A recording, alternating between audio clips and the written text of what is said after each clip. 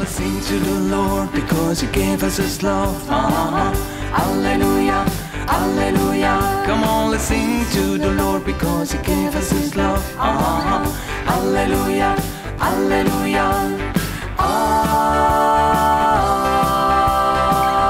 Hallelujah, hallelujah. Come on, let's praise the Lord because He gave us His love. Hallelujah, hallelujah. Come on, let's praise the Lord because He gave us His love.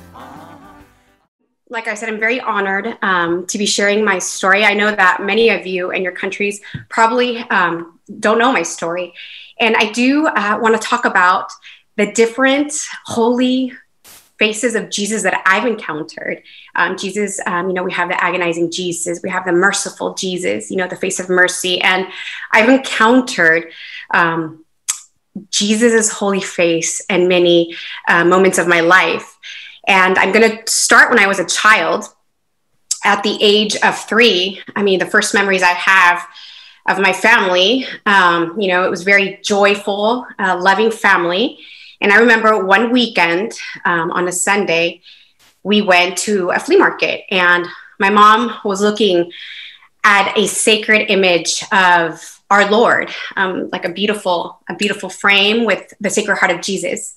And I remember asking my mom, Mommy, who is this? And she said, this is Papi Dios. This is Daddy God. And that was the first time I've ever seen Jesus before. And my mother hung that image above her bed. And as a little child, that image, the image of the Sacred Heart, the devotion grew with me. When I was, just very young, I went to CCD to prepare for my first communion. Now, as a family, we never actually practiced our faith. Coming from a Hispanic culture, we were very traditional. So we only went to mass when a family member, was going to get married, or if there was a baptism, or if a family member was going to receive their first communion. But we never really went to mass on Sundays.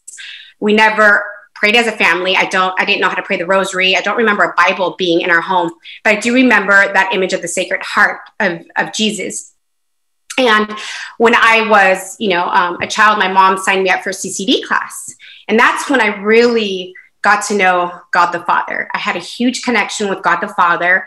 After CCD, I would go into my backyard and I would talk to him. I would look up at the sky and I would speak to God the Father. And I would tell my mom, I really want to send God love notes. How do I do this? So my mom would buy me balloons and put helium in it. And I would write these little love notes to God the Father because I wanted to send these notes to heaven.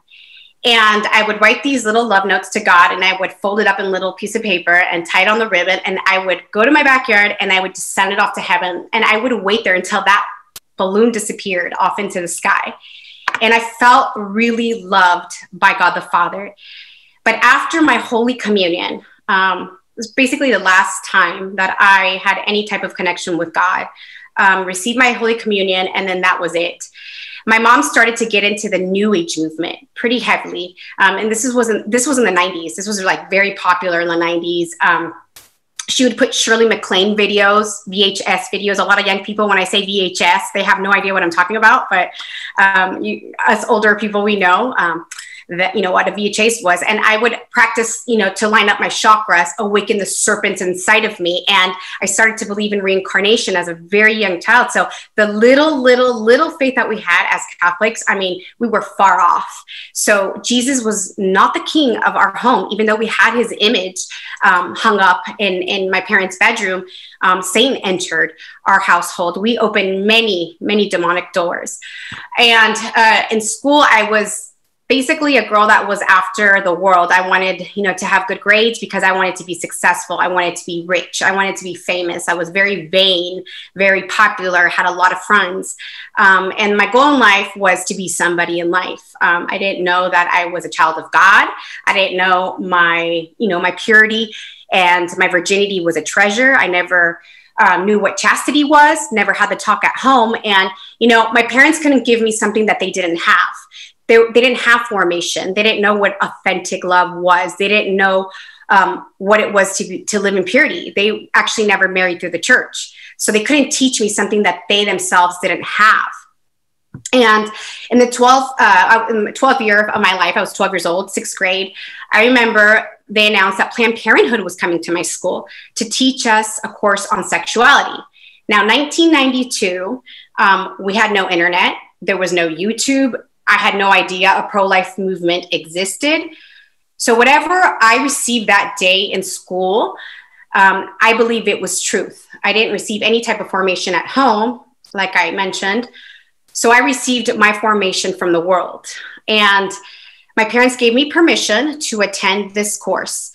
At 12 years old, I was still playing with dolls. I was still playing at the park. I was riding my bike every day. I had never thought about sex, ever. So I had no idea what sex was. Nevertheless, abortion, I had no idea what that was. So I got to class that day of the course, and I remember getting to my desk, and there was a banana on my desk with, a ton of condoms around that banana. And I started to giggle because I didn't know. I didn't know what it was. And I turned to look at my classmates. We're all laughing and giggling because we were about to learn what sex was. We kind of had an idea, but we really didn't know. And a physician came into our class, a nurse and a counselor. And they said that they were going to teach us how to practice safe sex. Kids, there's a lot of STDs out there in the United States. There's a lot of unwanted pregnancies. So we're going to show you how to practice applying these condoms on this banana so you learn how to be responsible and protect yourself. Safe sex is the answer. Now, safe sex does not exist. I believe this was all a trap. I believe that since this was the abortion industry, blood money, market money, they were just looking for future abortion patients. They were promoting something very false that fails. They know that safe sex fails. And what they were doing was they were opening this curiosity and desire for us to start experimenting on sexuality. That's what was happening, because they never spoke about the heart. They never spoke about dignity and true love. They basically just showed you how to protect your genital area. And, they did recommend that we would start experimenting, that we would start with masturbation.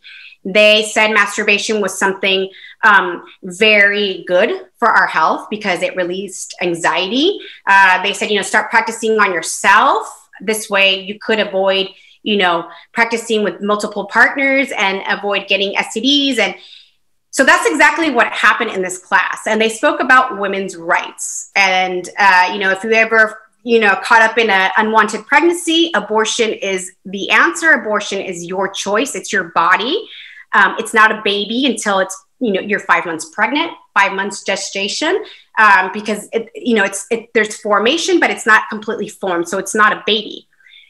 Like I said, there was no technology like we have today. If we wanted to investigate on abortion, we would have to go to a library and look through these big books that look like the Bible. And we just believed everything that they told us that day.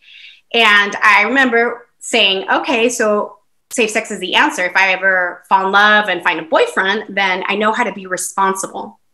And that was a distorted concept I had about love. And things were really bad with my parents at home. Like I said, we opened very big demonic doors. My parents were having issues in their marriage. And that year, 1992, they decided to separate. And I was rebellious. I didn't understand why my mom had left. I stayed with my father. My mom left to Mexico. And I was very angry. So I grew up my teenage years partying, drinking, only caring about myself. If I arrived at a party, I had to be the prettiest. I had to have the best clothes, and completely vain. Just wanting to be rich, like I said, getting straight A's, yes. But it was because I wanted the material goods in life. God was not in my heart anymore. I stopped looking up at the sky. I stopped running to my backyard. I stopped writing those love notes many years ago. And I lived a dark world. At the age of 19, I met my first boyfriend. I was still a virgin. At my age back then, 19, being a virgin still, I was the only virgin in the group of friends that I had, and basically the only virgin in school. After that course in Planned Parenthood, when I was 12 years old, we started hearing rumors. Oh, Becky lost her virginity. Oh, did you hear that? Blah, blah, blah, is pregnant and had an abortion. I mean, these people that came to our school, they really did, benefit off that course, because my friends started having sex. People started experimenting. And there's something inside of me that I just decided to wait for the right one. So when I started to date my boyfriend, he was a few years older than myself. I thought that giving your body and giving your heart was true love. So I decided to start, having sex, because that was love. I'm going to show him that I love him. So I'm going to give him my virginity. So we started to practice safe sex with the condom, what I learned in school. But something went wrong. And I don't know what went wrong, because I started to feel very nauseous, throwing up. I wasn't getting my menstrual cycle. And I thought, there's no way I'm pregnant. I am a straight A student. I'm smart. I'm being responsible. And I'm doing what they taught me in school. Took the pregnancy test in my bedroom. It was not fear when that test came out positive. It was panic. And I thought, my dreams, my goals, my life is over. I am 19 years old. This is not success. I'm not even married. My dad's going to kick me out of the house. I'm going to shame my father, because also coming from a Hispanic culture, we gossip a lot in Latin America. So I'm going to shame my father. And I mean, I'm going to be stuck at home with no dreams. And this was panic. And I called my boyfriend immediately and I told him the news. But his words, of affirmation, of security, I will take care of you. Don't worry. I'm going to provide for both of you. You are secure. I'm going to help you. You're not alone, and it's okay. Something changed in my heart. That panic and that fear started to diminish. And those words of a man that takes responsibility, that comforts the woman, that calms her down, does have the potential to save lives. And unfortunately today, I've worked in this pro-life industry for 15 years. I've worked with many women that have had abortions, and I'm finding out that there are more men that are scared to be fathers than women to be mothers. Women are lacking that support of man. Women are being taken to the abortion clinics by man. Women are forced by man. Man is driving that woman or paying for the abortion, or man just abandons. And there is an issue with men having abortions today, with that fear and that panic. And it's man that is created to protect the family, to protect life. And that's exactly what my boyfriend was doing. This saves lives. And I decided to continue with my pregnancy. I remember the first ultrasound.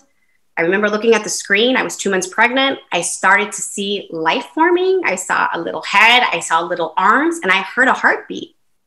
And I felt like, wow, there's life growing inside of me. And I felt joyful, and I would, grab my womb at night and I would rock my womb like to sleep. I'm thinking, there's something growing inside of me. And I was very excited. I was 4 months pregnant. My belly started to show, and my friends started to worry. And one day they came over to my house and they started to cry, and they said, please, Patricia, you're not ready to be a mother. You have a whole life ahead of you. You're a straight A student. You're going to college. You have so much to look forward to. Please, this is not the convenient time for you. Please, you have time to get an abortion. You're not 5 months pregnant yet. Remember, it's not completely formed. So that means it's just a clump of cells. It's not a baby. Remember what we learned in school. That fear started to come back into my heart again, the panic. Now, I don't think my friends were evil. I really do believe they were crying because they wanted the best for me. We were just a group of ignorant girls that was taught the wrong formation. And, I started to have doubts, and I thought, what? They're right. What am I doing? This is not the time. I'm going to go have an abortion. But I'm not going to tell my boyfriend the truth, because he's not going to accept an abortion. He's Mexican, he's Hispanic, and people in Mexico don't have an abortion. So I'm just going to tell him I had a miscarriage, go get an abortion, get it over with. And then I can be the same girl I was before. And the moment I decided to have an abortion, I disconnected from my womb. My heart closed. And I decided to make that appointment. Made the appointment early morning, 9 o'clock. It was like a Tuesday morning, it was during the week. I remember pulling up to the abortion parking lot, the abortion clinic parking lot. The shame started right there. When I got out of my car and closed the door and I see my reflection on the window, this umbrella of shame just started to hover over me. There's so much shame connected to abortion.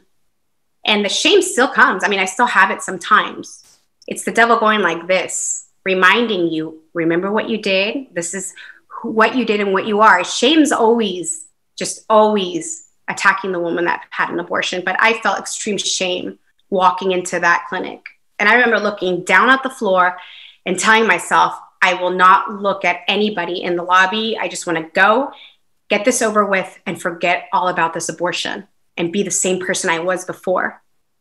But when I entered the lobby, I couldn't help but to look at a bunch of sneakers, Converse, Keds, just teen shoes. And I look up and I just see a bunch of 13, 14, 15-year-olds that were there to have their abortions that day as well. I was the only person that was an adult. And I'm talking about 30 teens in that lobby. And I go to the front and I ask the receptionist, wait a minute, it's Tuesday. Why are these teens here? Aren't they supposed to be in school? And, why are they having abortions? Oh, here in the state of California, a girl can cut school. It's her right and come have an abortion without her parents' consent. Now, there's been cases in California, very few, but there has been, where a mother thinks that her child is in junior high all day. And she gets that call saying, your daughter had an abortion and did not survive. Can you imagine how horrific this law is? But if you want to buy Tylenol in California, if you want to buy NyQuil because you have a cold, you have to be 21 years of age. But you can have an abortion at the age of 13. I go in to the operation room and I'm nervous because, like I said, I don't know what an abortion is. There's no YouTube. There's nothing. I don't know what this is. I'm scared. And this abortionist comes in, a beautiful woman. She looked very well put together. She said, don't be nervous. Look, I've had an abortion myself. I performed 2 abortions on my daughter last year. You're going to be okay. I'm okay. My daughter's okay. It's only going to take 5 minutes. Now, I've worked in the medical field for many years, and I was working as a receptionist at a medical office at this point. And I was always taught honesty, patient care. I respect doctors highly. So I respected what she was telling me. I trust doctors because I'm working in this atmosphere. And I thought that she was being truthful and honest. And I thought, oh, she's had one. She wouldn't hurt me. She wouldn't hurt her own daughter. So why would she hurt me? And I can put up with 5 minutes. I blocked myself. I closed my eyes and I said, I can survive this. And that's what women do. They have to block themselves to survive this because it is scary. It is scary when you hear that vacuum. It's a very strong machine. It's 28 times stronger than your household vacuum cleaner. And those 5 minutes passed by, but I did feel after that abortion that something was sucked out of me, like something was sucked out. There was something missing in my womb. There's like a hole. But at the same time, I felt relief. My problem is solved. And this is what women think, that an abortion solves your problem, that it's a solution. And they never know that the real problems start after the abortion, that living hell starts after an abortion. The only post-care instructions I received that day was take some Tylenol for the bleeding, for the cramping, and you can start your work tomorrow. No big deal. Got sent home with another bag of condoms, birth control pills to start the pill so it won't happen again, and to keep practicing safe sex. Well, they knew that it would start happening. It was going to happen again because there's no pill, there's no condom that prevents pregnancy or STDs. And they know this. It's a trap. That's why women have multiple abortions. So I thought that I left that day being the same girl I was before I was pregnant, focusing on my dreams, my success, my goals. I called my boyfriend up that night. I lied and told him I had a miscarriage. And he started to cry over the phone for the loss, the miscarriage, when I know I had an abortion. Those guilty feelings started to come into my heart because there's a lot of guilt after abortion. It was nothing. It was just a sack of tissue. Don't cry. It wasn't the time. Maybe one day we'll get married and then we can start a family. And that's what I said. And my heart was stone. I couldn't even cry. After an abortion, something in a woman dies. Her heart dies. And her heart is numb. And that's exactly what happened to me. I soon started to feel symptoms of feeling very empty, very depressed, very sad. I was very funny before. I was joyful. And everything would make me cry. Everything would make me mad. I was an emotional roller coaster. And I didn't understand what was going on. Post-abortion syndrome. Something they never tell you before you have an abortion or after. Something the media hides. They don't want you to know about this because if women knew about post-abortion syndrome, women probably wouldn't have an abortion. And men wouldn't take their women to have an abortion. They'd protect their woman. And I started to feel horrible, having nightmares. And my boyfriend started to feel sad. And my boyfriend started to feel empty. And he would tell me, I'm having nightmares. And I said, about what? He said, recurring nightmares. I see a little girl in a dream calling me daddy, daddy over and over. And he was suffering post-abortion syndrome because he had an abortion, but he didn't know about it. I hid that from him. I took that manhood, the fatherhood away from him without him knowing. Many women do this. And we continued having safe sex. But now I was being more responsible because I was using the birth control pill every day at the same time. Well, something went wrong. I took a second pregnancy test. And to my shock and surprise, it came out positive. And I thought, what's going on? How am I pregnant? I'm practicing safe sex, what they told me at school, what they told me at the clinic. What's going on? Okay, well, I'm only a month. It's literally a sack of tissue. I've done it once. I could do this again. This time it's easier. I already know what an abortion is. There's no need to tell my friends. There's no need to tell my boyfriend because this is very embarrassing. They're going to think that I didn't learn my lesson.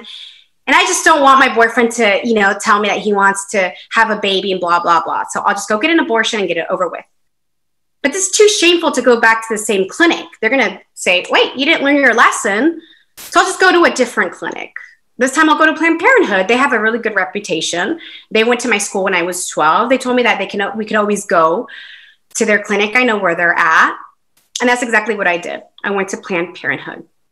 And during my second abortion, did the same thing, blocked myself, closed my eyes, and just numbed my heart. But then I heard the abortionist applauding. And when I opened my eyes, she said, "You're completely amazing. You're not even moving. You're not crying." Most women who have abortions cry, they faint. They're sweating, they're screaming, they're kicking. You're making my job so easy. You haven't even moved your legs. And I want to applaud you because you're a brave, courageous woman. You're probably the best patient I've ever had during an abortion. And since I was such a people pleaser and I loved when the world would applaud me, I went into the recovery room feeling like the best patient, proud of myself. And all the nurses came in. Actually, they're fake nurses, and I'll let you guys know ahead why they're fake nurses. These fake nurses come in and they give me a robe and some slippers and some cookies and said, "You did an amazing job. Good job. This was the best decision for your life." They never told me about post-abortion syndrome at Planned Parenthood. And I left that day with a bag of condoms and a bag of birth control pills to continue practicing safe sex. And I was a mess after the second abortion. I wasn't the same girl I was before the two pregnancies. I was pretty much suicidal, miserable. I'd look in the mirror. I used to like what I would look at. And I would just see somebody that was very disgusting and distorted, somebody that just didn't want to live anymore. somebody that had hell going up here and here. And there was just something really off and wrong. I was very, very thin at the time, but I didn't think I was. So I stopped eating, and I had an eating disorder, more nightmares. And I would go to supermarkets or the mall, and I'd see children, and it would traumatize me. And I would tell my boyfriend I was very depressed and sad, and he would tell me that he was too, that there was something wrong with him. And we were both suffering terribly post-abortion syndrome, but he didn't know that he had 2 abortions because I never told him the truth. We continued having safe sex, but this time I was very miserable in this relationship. I didn't like him anymore. When he'd come around, I wanted to throw up and vomit. And this is why many couples who have abortions, there's a statistic, it's 90% they don't last. Or married couples that have abortions, they end up in divorce if they don't heal. And I was just feeling different. And I didn't like him very much anymore, but I felt so unlovable. I thought, my family's a disaster. If I leave him, then who will love me? He loved me very much. And I would contemplate suicide all the time. And then again, for the 3rd time, I started to feel sick. And that pregnancy test came out positive. And I was furious. I thought, wait, what's going on? If you actually Google the cheapest condoms, cheapest birth control, Planned Parenthood is on the top list because it's a trap. And I fell 3 times. And I was angry. And I said, you know what? I'm not going to be the witch of the story. I don't want this burden on me. I'm just going to tell him that I'm going to go get an abortion. I call up my boyfriend. I tell him I'm pregnant. He's excited. And I said, don't even get excited. I've already made an appointment to get an abortion. And I heard him say, but I don't want to have an abortion. I want to be a father. And the thing that people don't understand is when a woman is already pregnant, she already is a mother. And the man is already a father. But he said he wanted to have this baby. And I said, I don't care what you think. And when he said that he didn't want to have an abortion, that radical feminism came out in me. And I said, and who are you? Who are you? You have no control over my body. It is my body. It's my choice. You have no choice. So it doesn't matter what you think or what you say. I'm going to go to that appointment. If you want to come along, great. If you don't, I don't care. I don't care what you think. What I did for the 3rd time was take his fatherhood away. I damaged his fatherhood. I took his masculinity away. I took his right and his voice away. There are many men that I've met that have told me, I tried to save the life of my baby. I stood in front of the clinic. I didn't want my girlfriend to go inside. And I had no voice and I had no rights. I was escorted by police. I was escorted by security. In many circumstances, the unborn have no voice. But if a woman wants to have an abortion and the man wants to save his baby, he doesn't have a voice either. He has no voice or no right. So when politicians, male politicians, are for women's rights, no, they're not. They're against women's rights. And they're also against men's rights. I go to the abortion clinic. I lay on that bed and my poor boyfriend was next to me. I think he was just scared that I'd leave him if he didn't go. I closed my eyes. I said 5 minutes, 3rd time. And when that vacuum sound was loud and my boyfriend heard it, I felt him squeeze my hand very, very tight. And I could tell he was very scared.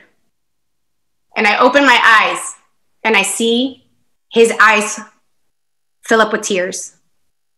And those 5 minutes were pretty long because the whole time I felt his tears bathe my face.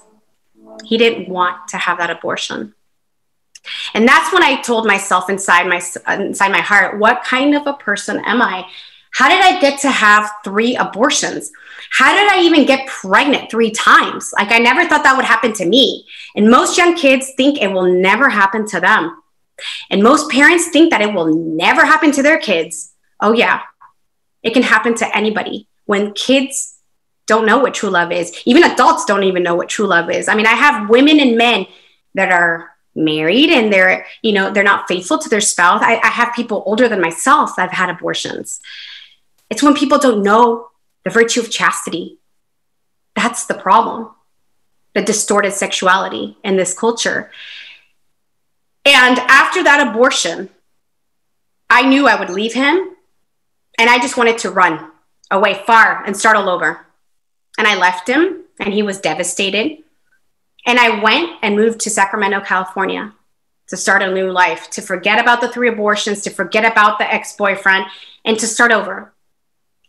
I looked for a job in the medical field, and I saw in the newspaper that Planned Parenthood urgently needed a bilingual back office nurse, Spanish, English. Well, I was a receptionist. I was not a nurse. I could maybe offer my services in Spanish. They might need help translating. I'll just see what happens. Well, during my interview, they were so excited that I myself had 3 abortions, because this would help motivate women to come to their abortion appointments. And they were very excited that I was fluent in 2 languages. And they gave me the job, not as a medical receptionist, but as a back office nurse with no credentials. Never went to nursing school, never picked up an instrument, never assisted a surgery, because an abortion is considered a surgery. Didn't know anything about being a nurse. And I started on a Monday morning at Planned Parenthood as an illegal nurse. And the people that were training me were also fake nurses. I get to Planned Parenthood that morning. I was put into my manager's office, the coldest hearted woman I've ever met in my life. Patricia, we do 50 abortion appointments here per week.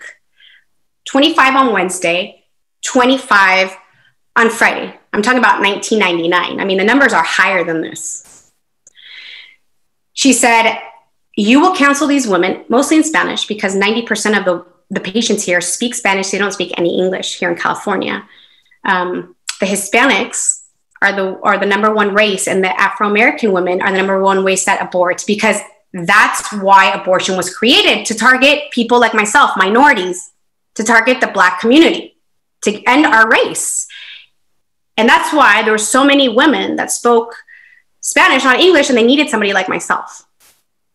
You will never use the word baby, mother, father, he or she. You will just refer it as an it, a sack of tissue. I don't care what you call it. It is an it. You can't even use the word fetus, because that gives human dignity. Do you understand? I don't understand. Why am I changing my vocabulary? You know, I worked in the medical field. Why am I hiding stuff? During their ultrasound, they will never look at the screen. The screen always faces the abortionist. If the woman wants to look at the screen, she cannot. And I remember during my 3 appointments, they never let me look at the screen. Do you understand, Patricia? And I didn't understand. If these women don't make it to their abortion appointments, your job is on the line. And I didn't want my job to be on the line, because they were actually paying me double the amount I was making back in my hometown, because now I was a nurse. So that day I canceled, I want to say women, because we always say abortion hurts women. Is a 13-year-old a woman? Is a 14-year-old a woman? I was mostly counseling little 13-year-olds. And I would say, wait, you're 13 years old. You're going to ruin your life. You're going to bring a child into this world to suffer. This is the best option. Look, I've had 3 abortions. I'm good. You're going to be okay. This is the best choice for you. I really thought I was doing an act of charity and helping these girls, because they were only 13 years old. I thought I was doing something good. I thought I was defending women's rights, and I thought I was helping the youth. Well, it was Wednesday morning where I saw the truth, the harsh truth of my reality and the reality of the abortion industry. I get to work that day. My manager grabs me by the hand and puts me in her office and bluntly says, all right, there's an abortionist coming into the office today. You don't know who he is, because women die. during abortions. So a patient can die. So if her family tries to sue us, well, the abortionist is not from this office, so we just have less issues. You will never tell a soul what you see behind these doors. Oh, and after each abortion, you will never tell the mothers. And she used the word mothers. Mother? So wait, that means that there's something in her womb that has dignity. Or you never tell the fathers that are in the waiting room. 14-year-old fathers, 15-year-old fathers, that after each abortion, we throw their babies away in the garbage. When she said those words, I felt like a spear just pierced my heart. And I felt fear.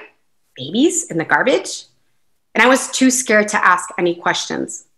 And I just kind of rolled with the day. I roomed the first patient. And I just want to remind you, I'm already starting an abortion procedure, surgery, and I've never been trained. So I'm about to go into this procedure with an abortionist handling sharp instruments, not knowing what I was doing at all. This 15-year-old goes into this room, into the procedure room, and the abortionist comes in and he tells me in my ear, time is money. We have 5 minutes for each abortion. Time is money. We got to get this done. So you'll be jumping behind me, 5 minutes in each room.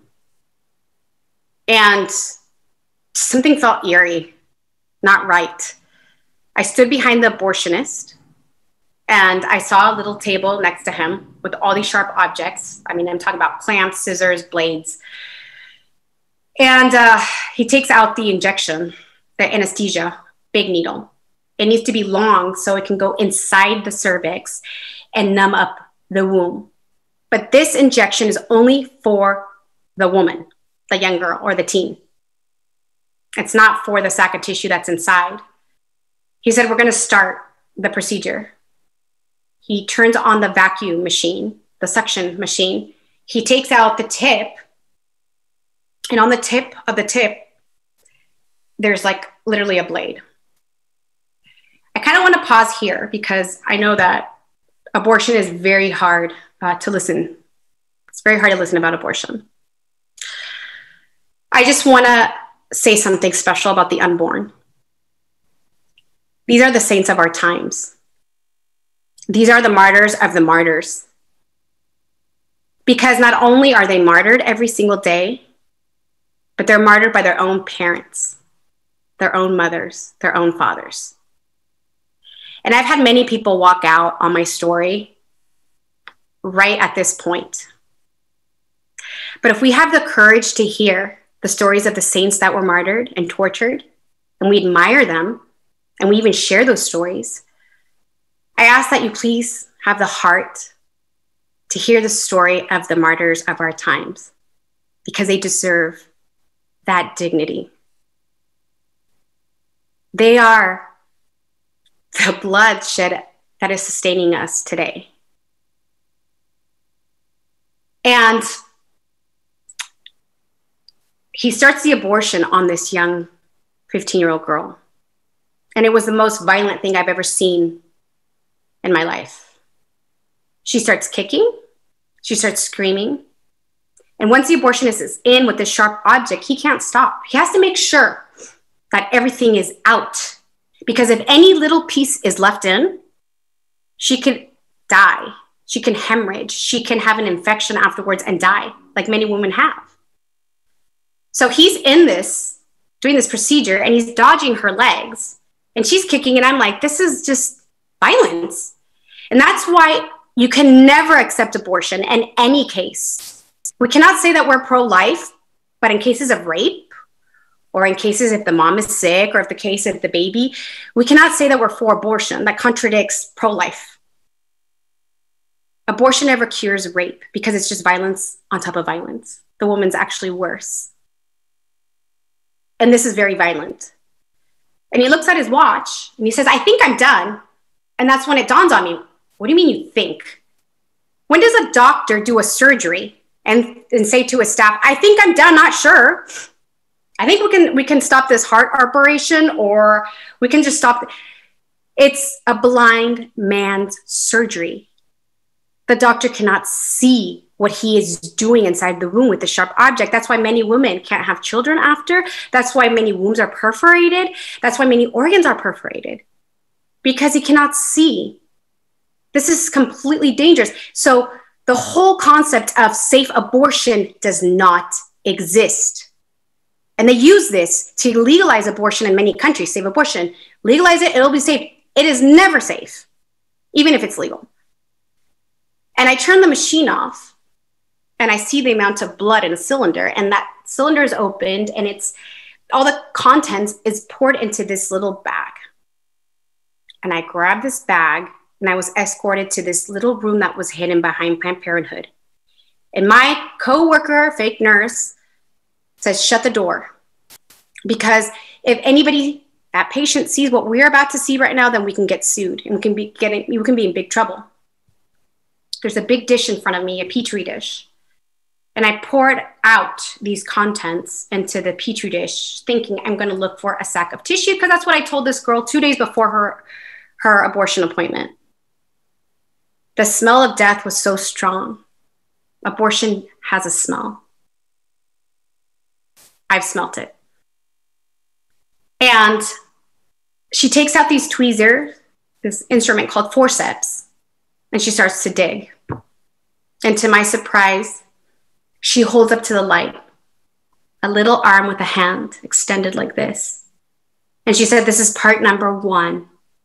We need 5 parts of the baby to confirm that the abortion was successful. And it was as if time had stopped. And the first thing I noticed on those little fingertips were the fingerprints. And I thought to myself, fingerprints identify us as authentic, irrepeatable human beings. There's nobody in the world that has my fingerprint. There's nobody in the world that is like me.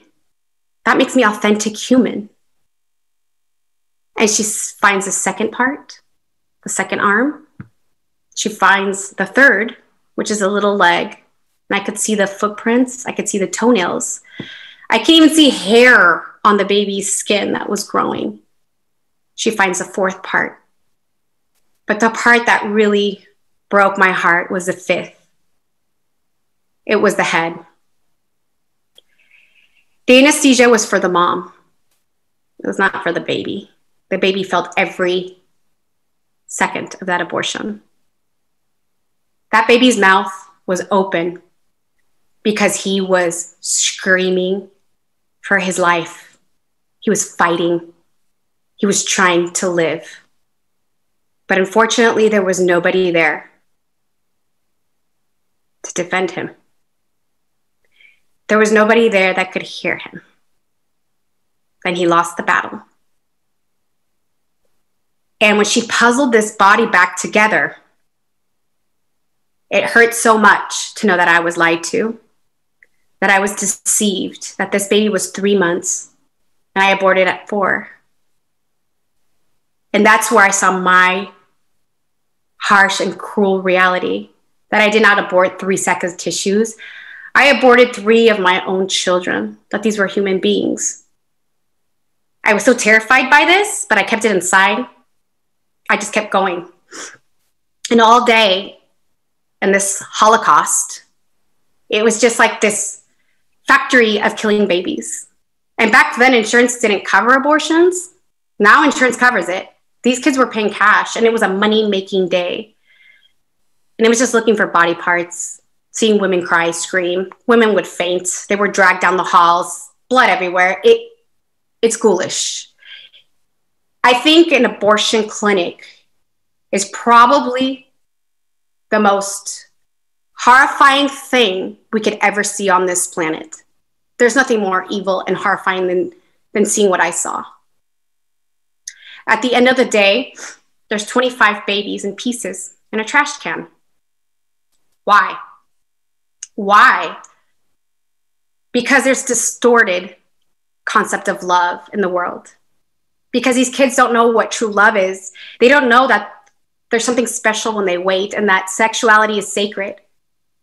These babies are paying the price of their life because of our sin, because of our sexual distortion. And it's not fair. I tied the bag up, put the date on it, and I put them inside this big freezer. And they freeze like blocks of ice. And I remember seeing this image of just blocks of ice of all the aborted babies that month at Planned Parenthood. And back then, they got thrown in a dumpster every month. Recently, people, abortionists were selling their organs. They were, the money making didn't end after the abortion. It kept going. I would cry every day in my car, in my vehicle. I was scared to leave that job because I was on my own for the first time, and how was I going to pay my school? But I just couldn't take it anymore. I was there for about a little bit less than a month. And I was supposed to assist a young girl that was 6 months pregnant with twins. I just couldn't do it. I couldn't see two siblings in a trash can. And I ran out of there, terrified. I mean, my heart was beating so fast I didn't want to see twins. And I cried. And I didn't know God. I forgot about him. So I started to seek refuge in drugs. Never thought I'd do drugs. I was pretty much a prep in school. I remember in the 12th, when I was in high school, I won an award, the DARE program, why I would never do drugs. But this is one of the symptoms of post-abortion symptom. I mean, I was suffering post-abortion symptom after my 3 abortions. Well, this trauma is far beyond trauma. Working in an abortion clinic, feeling like a true murderer. I was a part of these abortions, of these people killing their own children.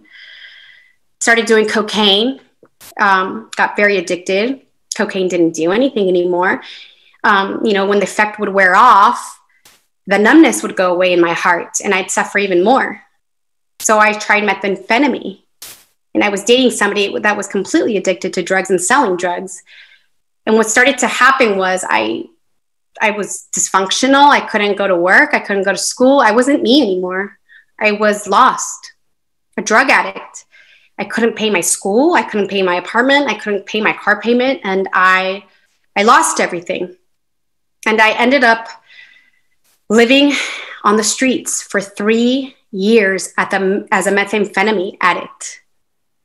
I could never ask my dad for help because I was a complete failure. I was trash. I was nobody. I was supposed to be somebody. I was supposed to be successful. I was supposed to travel the world. I was supposed to be admired by the world. And now everybody knows that I was just this bum that was addicted to drugs, that was just trash. I was a nobody. And I remember looking in the mirror one day. I weighed about, 30 kilos. I was just bones. I had no hair. I had ripped all my hair out. I was completely bald. But I remember looking in the mirror and looking at my eyes.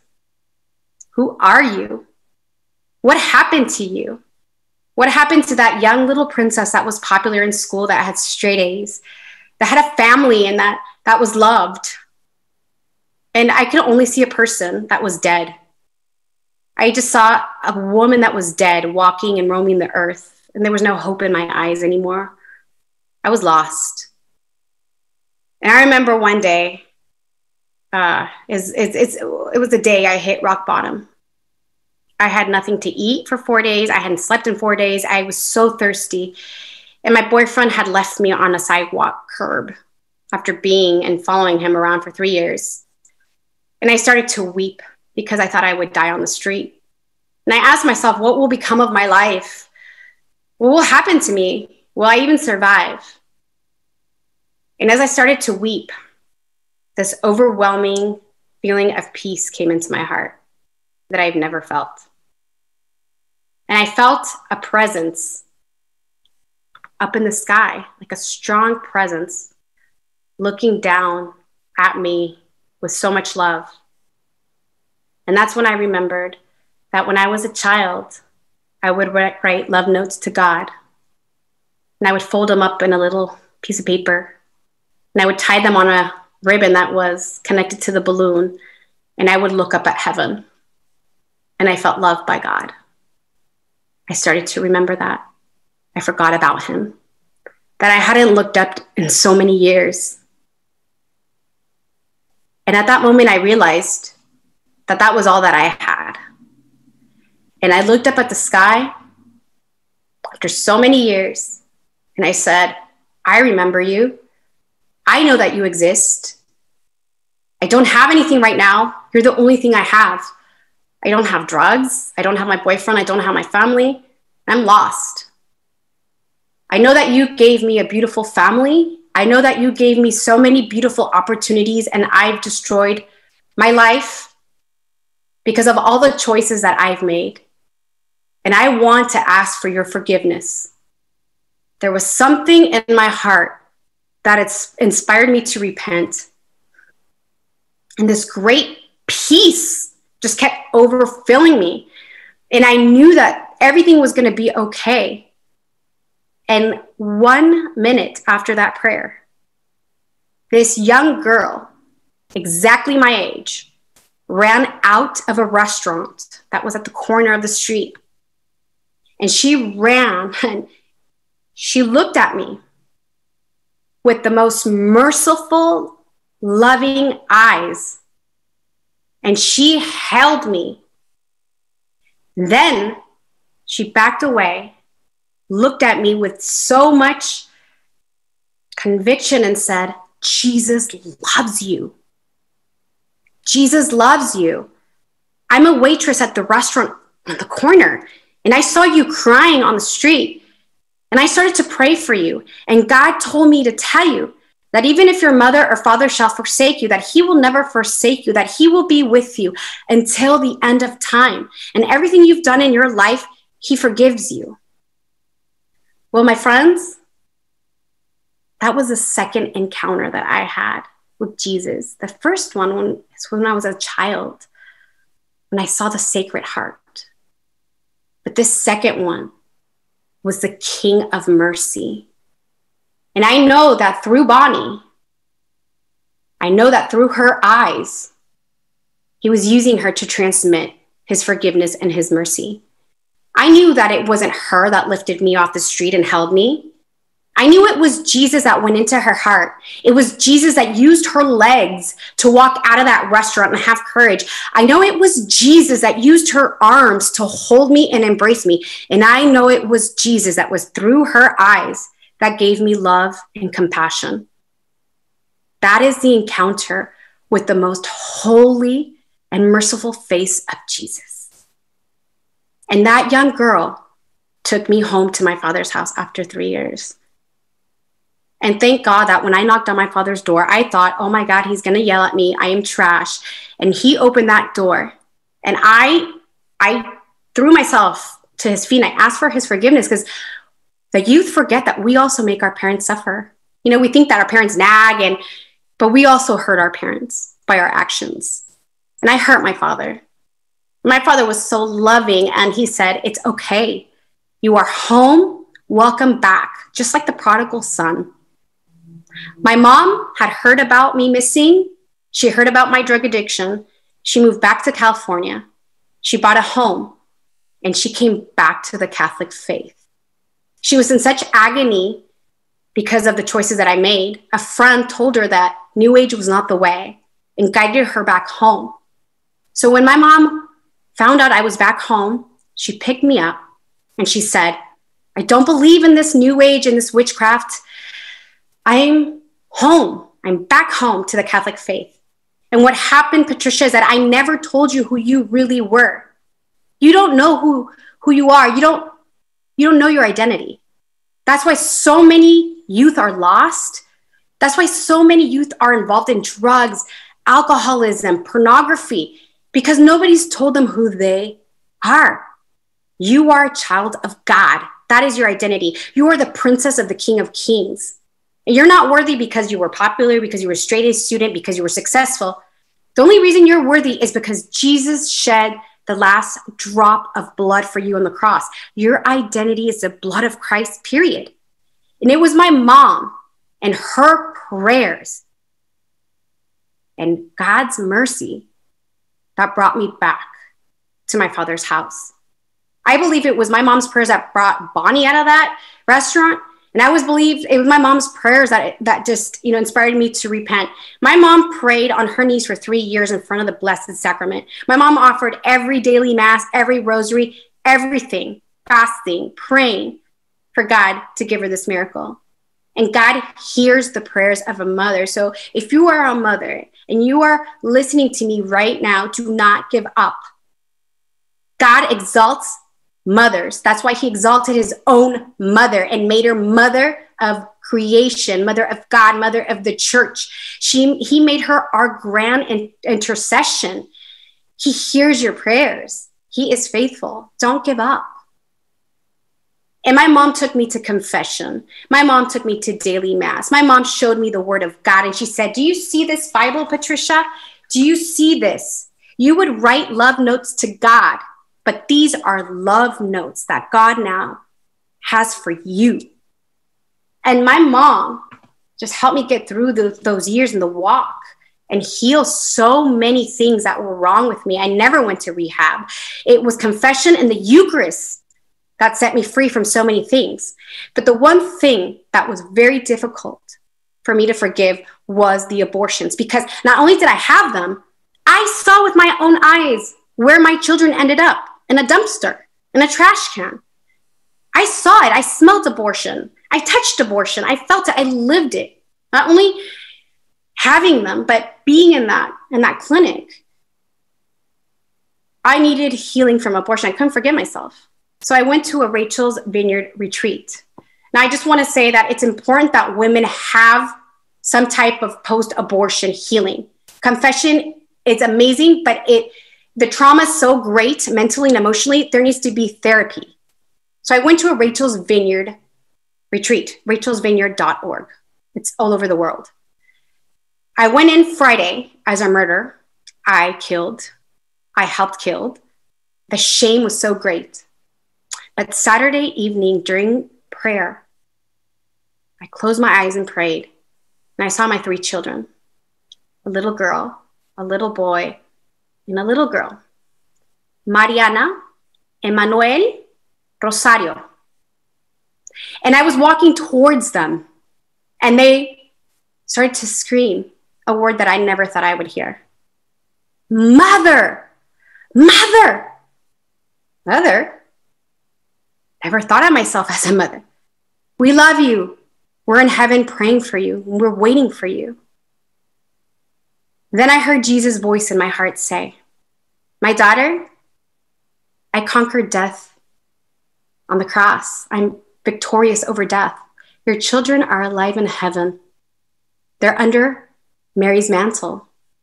Do you see the dresses your daughters are wearing? The Virgin Mary put those dresses on your daughters so you see how beautiful they are. Do you see the bows in your daughter's hair? The Virgin Mary combed their hair and put those little bows so you see how pretty your daughters are. Do you see how your son is dressed to your liking? Well, the Blessed Virgin did this because she knows your liking. Know this, daughter, that when you get to heaven, Our Lady will hand them over to you. And when I opened my eyes to see the mercy of my children, is what I needed to forgive myself. I knew God forgave me. But when I saw their mercy, I was able to forgive myself. And that was the weekend that I decided to defend life. No matter if I would have bricks and stones thrown at me, no matter if I'd lose family member, friends, no matter how heavy the cross would be. Because it's far harder to tell an abortion story in Latin America. We're a little bit more judgmental than here in the States. And it was very difficult. I had much persecution from Planned Parenthood. I lost family members. I lost friends. I was criticized. But I kept my promise to God. Because if one life can be saved through this story, then it was all worth it to repair the damage that I've done. But now I know that the pro-life movement is great. Because not only is one life saved through a baby, but a whole generation is saved. So when we help save those babies, when we pray for them, God will show us in heaven the prayers that we did, the rosaries we did for them, the times we stood out of those abortion clinics. the things that we can't see, he's going to show us all those babies that were saved through our sacrifice, through our love in the pro-life movement. Not only the babies that were saved, but the generations that were saved. So my friends, I just want to say this, ending this story. When I tell my story, I relive those images. I remember the faces of those babies in agony, screaming with their mouth open to live. That is the same holy face of our Lord Jesus Christ when he was suffering his agony. It dawned on me a couple months ago that the unborn are probably the creatures that look like Jesus the most. Jesus was crucified. His martyrdom was so pure because he was sinless, faultless. There was no condemnation in him. Well, these children have never been born into sin. These children are martyred before they were born. So they are sinless. They have no condemnation. They have no guilt. They're the purest form of martyrdom, just like Jesus. So when you see those images of aborted babies and you kind of want to get grossed out and feel like, it's too much, it's gruesome, it's a holy image because it reflects the holy face and martyrdom of our Lord Jesus Christ.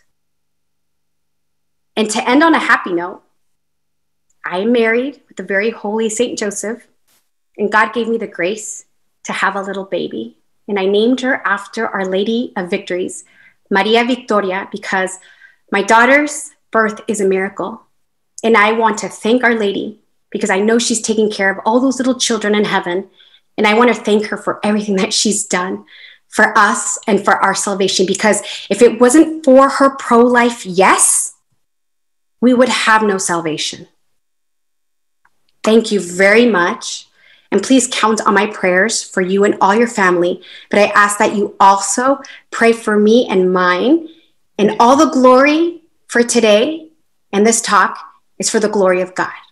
Amen.